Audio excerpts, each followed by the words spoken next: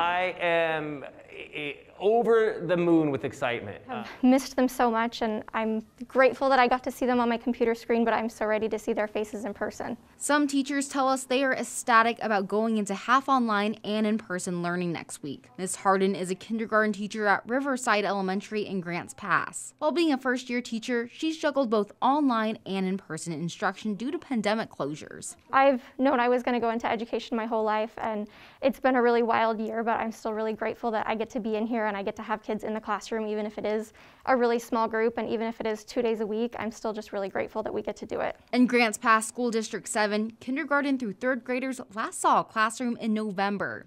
For 4th and 5th graders, it's been nearly a year. I can't even begin to express. I remember in November when we were told we were going to go to CDL, and I put all their pencil boxes away, and then I pulled out all their books and labeled them and put them into bags to send home, and it was an indescribable feeling. Distance learning hasn't just affected students, but teachers and even the principals. The personal connection, I think, was the absolute hardest.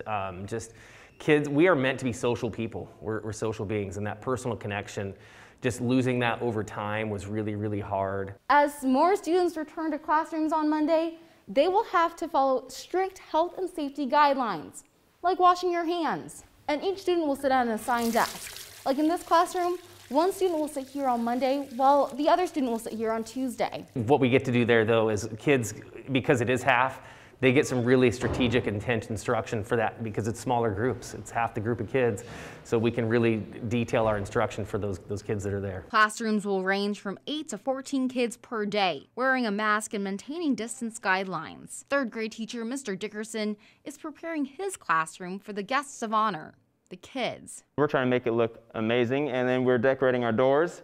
So I found this one, and my plan is to take photos of my kids and cut them out and put them in there. But I have to wait for them to get here. Have a great weekend, and the school looks great. For Ms. Harden, it's something she's waited for a long time, the chance to finally put her pencil boxes back out. In Grants Pass, Katie Straight, Fox 26 News.